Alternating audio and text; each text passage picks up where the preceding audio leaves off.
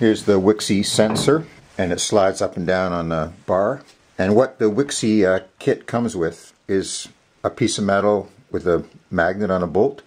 And their suggestion is you attach that metal somewhere, then the Wixey sticks to the magnet, and as the router moves up and down, it moves this with it.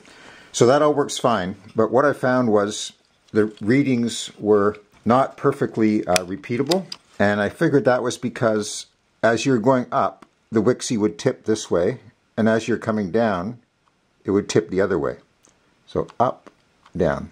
See that little tipping? And that created a non-repeatability of 0.01 or 0.005 inches. So what I did was I decided it would be better to grab it on both sides.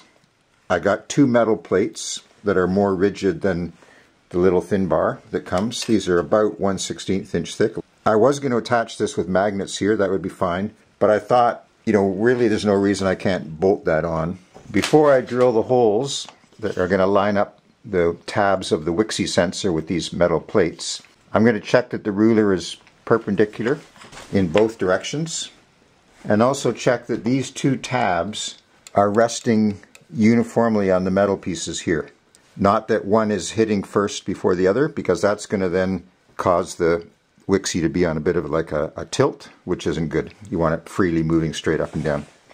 Okay, I've got the two bolts in with nuts and lock washers underneath, and the ruler is still square in both directions. I really like this security, you know, especially when the cable goes in, and as the router moves up and down and the cable does this sort of thing, it's not going to be pushing the thing off the magnets, sliding around. So here I'll bring the 0 up to that scratch mark.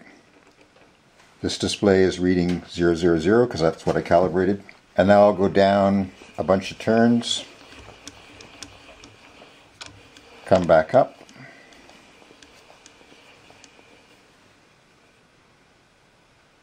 one more, back at 0 and back at 0 there. So excellent repeatability, and that's what I was not getting when I was using the single bracket that was supplied with the Wixey. Now if I go up and then back,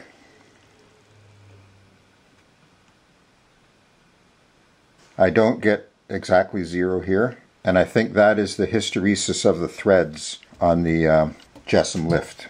Because if I go back this way and come up clockwise, meaning raising the router, then I always go to 0. So I think for consistency, as long as I always move in the same direction, let's say clockwise to be lifting the router up, then you can get excellent repeatability.